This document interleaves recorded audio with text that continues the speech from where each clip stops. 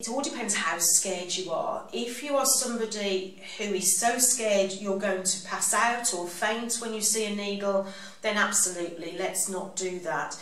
But if you're somebody, you really don't like the thought of needles, but you wouldn't pass out with them, then maybe it's still worth having the discussion with your MS nurse about the injectables.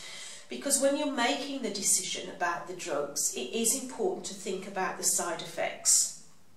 And because the oral drugs, even though they're tablets and they're familiar to us as tablets, we're used to taking paracetamol, that sort of drug, and we're used to having tablets that don't give us side effects. I'm afraid with all drugs that are going to influence the MS disease process, there is going to be side effects attached to them.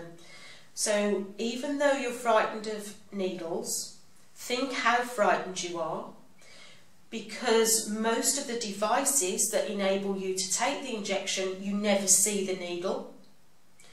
And also, talk to your MS professional first before you make any blanket decision, I'm definitely not going to have an injectable. But there are oral tablets now on the market for you that you can take. You don't have to have an injection.